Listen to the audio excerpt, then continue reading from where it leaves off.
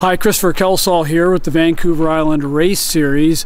I'm in Port Alberni at the National Historic Site McLean Mill, where the new McLean Mill 10K is going to be Sunday, April 2nd.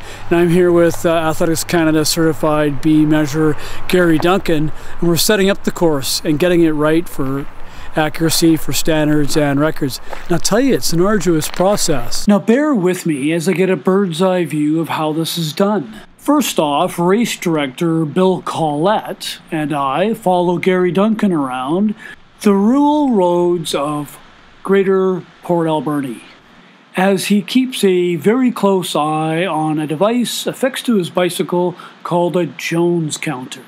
After several hours of this nonsense, I take a much-needed slumber in a tree hole, emerging only when I realize that we are about to undertake some very important work: spray painting.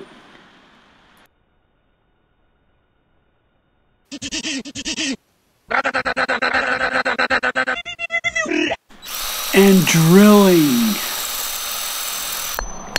And hammering, and measuring. What's that, 11.48? 7.48. And wheeling. And sometimes it got dangerous for Gary.